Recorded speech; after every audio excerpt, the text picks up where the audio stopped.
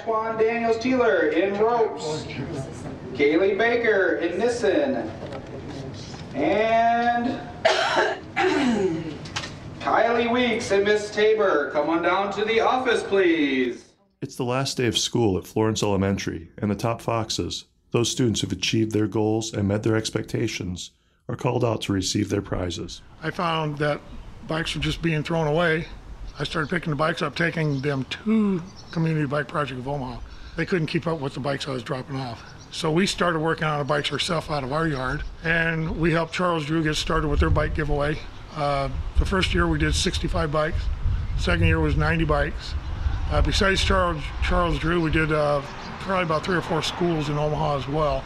A fresh batch of refurbished and rebuilt bikes, thanks to OPPD retiree Rich Setchi, are headed to new homes. Setchi founded Teen Bike Rescue, where he gives free bikes he has refurbished to area schools and organizations like the Omaha Police Department, among others. I try to show the kids how to use just normal household tools.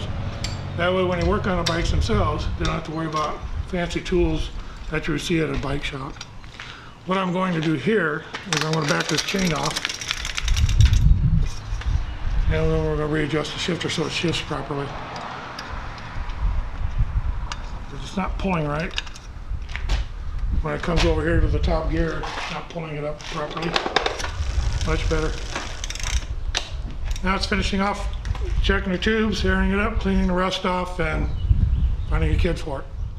Each year, Setchi and other volunteers bring hundreds of bikes back to life and put smiles on faces through their generosity. He's a giver. This is his side job. He does this just to help kids be successful. So when I first met him at Bancroft, he used to do computers as well. So he's always trying to help people out and help students reach goals, maybe that are struggling, things like that, that need a little extra push so that they're successful. And he's that conduit, so to speak. So he's always there. He's always like, hey, what do you need? He's that type of person. He's a great guy in the community.